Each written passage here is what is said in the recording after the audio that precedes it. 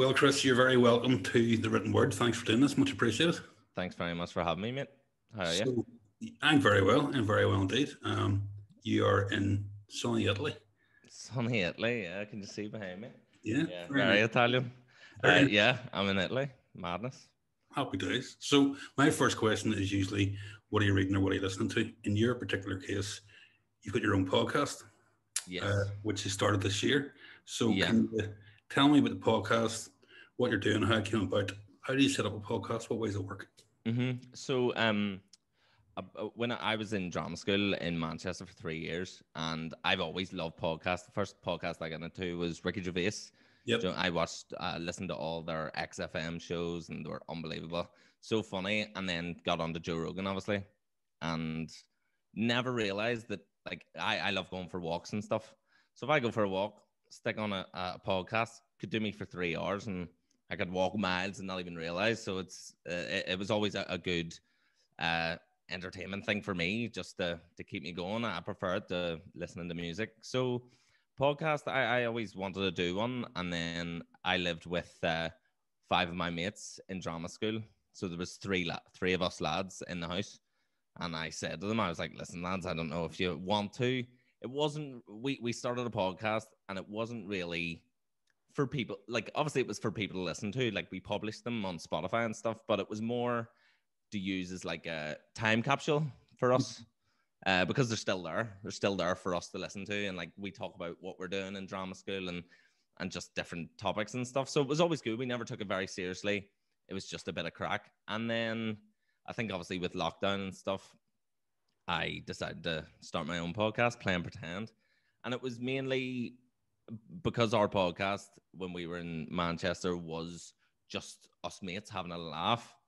I wanted to have conversations with people, have types of conversations that I wouldn't normally have with people, talking about acting, talking about people's careers, and again, this one, Play and Pretend's not really for people to listen to. That's not the reason as to why I do it. I do it because there's people that I get to catch up with, and there's people I get to meet for the first time. It's all on Zoom. Zoom is so handy.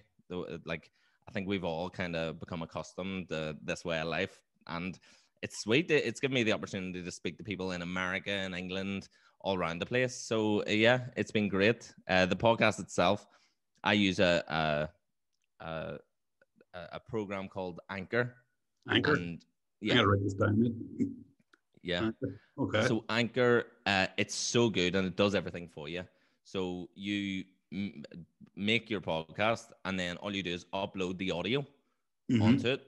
And then just as you would do with a YouTube clip or a YouTube video, you name it, and you decide whether you want to publish it to Spotify, Apple, Google Podcasts. It goes to everywhere, and one click and you're done.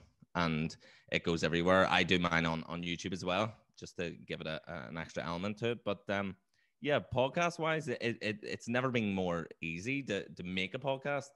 Like, you could do it with your phone, recording audio, upload it there, and it's on Spotify the next day. It's crazy. But yeah, it's a real good way, and it gives you your analytics if you want to really take it seriously and see how many people are listening to you, their age range, where they're from, what specific devices they're using, what specific are they using, Spotify, Apple Podcast, whatever. So it's been really good that way. It kind of just does all the work for you.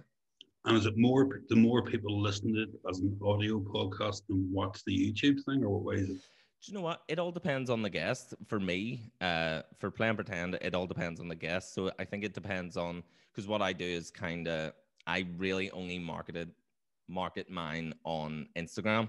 So I just have the link in my Instagram bio, and I just say once an episode's up, I use a few wee clips, like a clip of the person acting or performing or whatever, and then a clip from the podcast the day it goes out, and just say, listen, the link's in the bio, and the link is like one of them link trees. So it'll have YouTube, Spotify, Apple. So you just decide whatever way you want to listen to it. So I'm able to get the analytics from YouTube, and then the analytics for Spotify, Apple, Google, and stuff like that. So it's kind of a lot of people do prefer to listen to it, or to watch it, sorry. But it would surprise you how many people do listen to it. I suppose, I mean, I would mainly watch stuff, but Yeah. a few mates of mine who've been in the podcast for years said the whole reason they don't watch and just listen is they can multitask. They can be in the car driving, they can be going for a run, they can be in the gym, they can be standing cooking. Yeah. So they just like to stick a set of wireless headphones on and listen to a conversation while doing something else. 100%. Like that's what I said. Like about when I go for walks, I would go for a walk and have it on. And then if there's something funny that's happened, like maybe in the studio, Mm-hmm. because I have YouTube Premium, so I can like listen to it off when it's not on the screen. Yeah, So then I can flip it up and watch whatever wee bit it was. But if I'm in the house, like I'd say podcasts are the main things that I watch. I'm heavily into like comedians podcasts, like a lot of comedians from America, and there's two guys from one's from Chester, one's from Liverpool. It's called Have a Word podcast, and like I love watching them. And it's interesting because it's the people who have an interesting thing to look at. Because at the end of the day, it is just two people having a conversation. But if yeah. their studio has a cool look about it and it's appeasing to the eye, then unreal. It makes it a lot better. But yeah, either way, watching or listening, that's the way I go. Yeah. And obviously, you've invested in some headphones and a microphone and a small amount of kit. Was that a big outlay, Mm-hmm. or what was the? It was dead on. It's interesting because it's just gradually. I don't know why, but I've always been obsessed with microphones, and I don't know why it's such a weird obsession. But I love microphones, and I love like the Shure SM7Bs that Joe Rogan has, them big Yeah, ones. Like that would be my dream come true. See if I got an SM7B, sure. Oh, unbelievable! That'd be the best present anyone could ever get me. But what I've realized, and it's through like research and watching reviews on YouTube and seeing what the best type of kit is out there for value for money. This microphone was like 15 quid on Amazon, and it's spot on.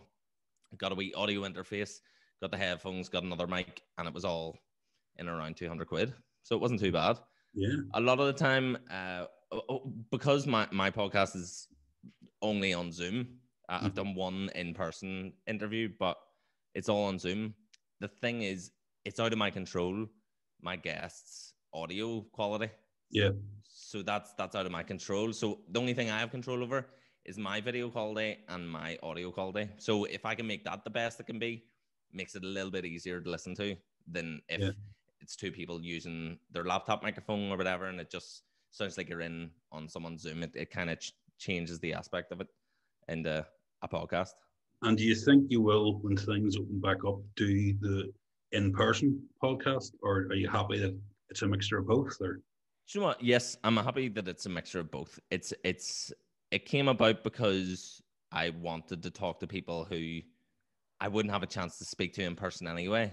It's people that I wouldn't have, like maybe people that don't live near me. Well, now I live in Italy, so no uh, one's near me now. So Zoom works perfectly. But I did one in person, one with my mate Kieran McCord, and it worked grand. It was all good. It takes a lot more setting up because obviously I have a two mic setup, and it's a case of matching up the audio with the video, yeah, like doing the claps and all that jazz. So, but I love all that. It just adds to it for me. I do it for being able to set up the stuff. Even doing this today, Mick, I was just loving setting everything up because I brought everything with me. I was yeah. like, I'm going to Italy for the foreseeable. I'm bringing it all. So, yeah, with Zoom, I'm able to continue them. I kind of had a backlog of episodes, so Yeah. I did it quite a lot in like the space of a few weeks. So I knew that I would have plenty of time while I'm here to like settle myself and get settled in, and still have podcasts coming out each week. So Uh, yours are weekly on a Tuesday, is that right? yeah, And weekly on a Tuesday. is that just a thing where you can record 4 or 5 in one week and then go where I can take the next 3 weeks off and do whatever else? That's it. Yeah, it gives me time to be able to get more guests, Mm-hmm. and gives me time to maybe, if I've done 4 or 5, I'll like, right, I'll leave it this week or next week, and just kind of cool off because I don't want too much of a backlog. Because I always kind of feel bad for the person who's on it Yeah. on the podcast because they could do an episode and then it's not out for like a month and a half. But I do tell them that I'm like, Yeah. listen, it is going up. Don't worry. Just I have a backlog. So but it's worked well for me. Like I think I've got 4 more still that I recorded back in Belfast, and then by the time they run out, I'll be living down in Rome, so I'll do a few more there, just as long as I have Wi-Fi, and then I'm sorted. So yours is a very specific podcast. Play and Pretend is actors and how they have got where they've got to. Would that be a fair Yeah, assessment? yeah. I've had 3 comedians on as well, Okay. and they have Performers. had their what, sorry? So would you say it's for performers then? Performers, yeah. I just find it interesting, like how each person that I've spoken to has had a different way in Yeah. to the business. It's really interesting, and some stories like are similar, and then others are just people got into it by chance and whatever. So I've loved it. I've taken a lot from it. I like I only I think I start the podcast by saying how we first met, whether we did or not, and then my last question is always, what advice would you give? And that advice really is for me. I'm like, what advice would you give for actors? But like, they're talking to me, so I'm like, okay, I'll jot that down. Fantastic, because every little helps. Every bit of wisdom that I'm able to be told, I take it all on board because it's important. Like I'm 25 now. I'm not that young, but like it's very inexperienced still. So it's very important to not get ahead of yourself and think you've graduated from drama school. This is it. It's Yeah. not. It's all about getting the advice from the people who know how hard it is and how hard you have to work. And yeah, just kind of being able to have conversations with them and kind of being on a similar wavelength with them in that conversation. So it's Yeah. been good.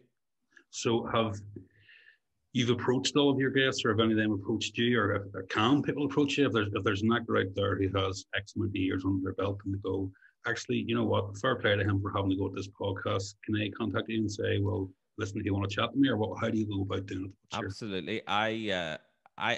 Everyone I've had on, I've approached, and they have just been so lovely about it, and been really, and they've loved it because I feel like not many people. I think this is still quite a new thing, like podcasts and stuff like that, and people aren't used to telling their story in such a way on a long form conversation. So it's very after every episode, like I would stop recording and they'd be like, "That was unreal. I've never done anything like that. I loved it." So it's been really good for them. But I'm willing to talk to anyone. Like I could talk the back legs off a donkey. Like so, I'm happy to talk to anyone, and it's yeah, anyone would wanna come on my podcast, I'd be honored. So yeah, absolutely, I'm open for invitations. Have you a plan on where it's going to go, or are you just going to wait and see what happens? Just you carry on doing and seeing No, I a think little bit, I or think I'm no, I think I'm gonna keep going the way I'm going, and I never really expected much from it. mm-hmm. Do you know the one thing that I'm most happy about with this podcast is my family get to watch it. Like my mom and dad don't miss a week. My 2 grannies do not miss a week. They love it. They love it so much. And like my granny be like, "What times are Christopher on Tuesday?" And you're like, "Anytime you want, it's YouTube." But she didn't know. So it's great for me, and it's great for like the likes of like my mom's friends who maybe only know me as kids and now see me growing up. And I feel like it's important to allow the guests to tell their story. But I feel like if I have a similar thing that I relate to what they're saying, and I have something to say, I never shy away from saying what I want to say. So it's a good way of getting to know their story and kind of getting to know me a little bit as well. So I just kind of take every day as it comes. Obviously, as you can tell, I'm in Italy just on a whim here, so so I what's the have no deal there? plans. You've got a job there, is that I correct? have a job. So I graduated drama school in Manchester May 2019, and then I moved to London. Had an agent, moved to London. It was all happy as Larry, and then nothing was happening. No jobs were coming, barely any auditions. And then a friend of mine was like, "I've just got an audition for a job in Italy. If I could get you an audition, would you go for it?" I'm like, "Well, yeah, obviously. I'm working 45 hours in the bar absolutely, get me to Italy right now. So we both auditioned, we both got the job, and so what we were originally doing when we first came out, that was February 2020, the start of February. We came out and we were on tour, traveling around Italy, and we were doing shows for kids in school. So it was like TIE, like theatre and education. So it was to help the kids learn English. So it was a very strange thing to try and it's not something that I'd ever done before. I'd never taught before. I'd never done any kids shows or anything like that. So it was kind of a new thing to learn, and I really enjoyed it. Obviously, the obvious happened, coronavirus, so we had to come home. We came home, and then just, I think 3 or 4 weeks ago, she was like, can you come back out next week? So we're like, yep. So yeah, this is us here for the foreseeable. Tomorrow I travel up towards Venice. I'm there for a week, and then I travel down to Rome for 6 weeks. Brilliant. And then the summer we do there's like summer camps, so it's for kids, but it's all like theater based. So it's theater workshops, and it's to like sing songs and play games and stuff like that, and in order to do like a performance at the end of the week or end of the month or whatever it is. So we have camps in like the south, near Sicily, near Naples, Rome, Adriatic coast, everywhere. So it's great. And like me and my mate who are here now, we're going to be camp leaders. So we'll kind of just be traveling from camp to camp, living in the sun, drinking beer, eating pizza. It's living the dream. Absolutely. Yeah. Well, that's great. That's going to take you up to the end of the summer and then see what happens.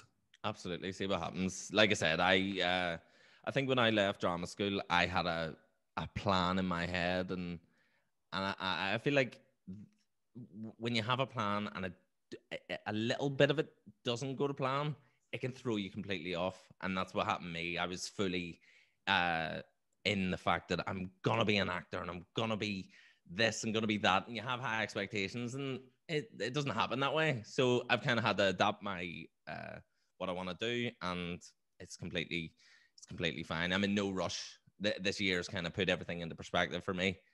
With the whole coronavirus, the lockdown, I've been very lucky in being able to spend so much time with my family in Belfast. But it's now I'm in no rush to get a part in this or do that. If I have the opportunity to move to Italy for a few months and living by the sea, enjoying life, then I'll do that. I'll do whatever makes me happy, because I'd rather do that than sit in the house, get one audition, maybe get one acting job, and then 6 months later, I'm still living off that one job.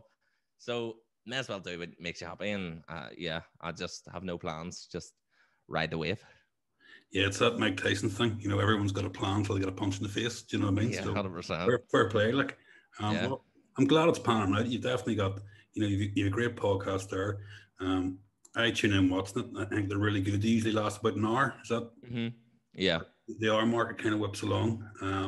So if people are looking for your podcast, what do they type into a search engine, or where do they go? Yeah, it's well, you can find everything on my Instagram. It's Chris Mcilvenny.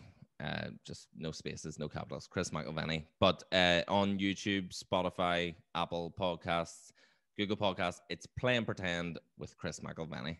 That's how you find it. And so, you've about 10 episodes up, is that right? Or yeah, the 10th one's coming out tomorrow. With Caroline Curran. I know she was on this with you. Yep. So that was it was a really good conversation, because we all worked together on Holy Holy Bus. Yeah, years ago, indeed.